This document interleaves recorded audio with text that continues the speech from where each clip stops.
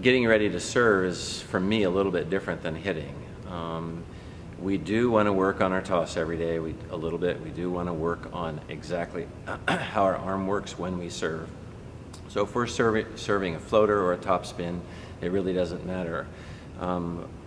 What we do is we start at the 10-foot line. We serve balls back and forth to one another at the 10-foot line so that there's no speed to start with. Because you're actually using the muscles in a different way than when you hit, and we feel you want to make sure you get those warmed up as well. When you're serving a floater, you're decelerating very quickly, and so we don't want to do that with high speed first. We want to do it at low speeds so that we just get our arm into doing that action at the start of practice every day. We do it game days.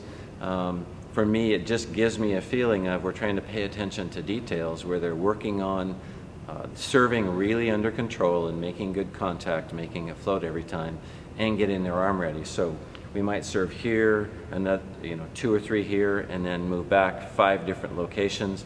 There are days where we'll do it where you have to serve, you and your partner have to serve a good serve, and then you move back. If you miss a serve or don't serve it in the zone that you're in on the court, then you have to go back to the start. So you can make it competitive in a lot of ways too.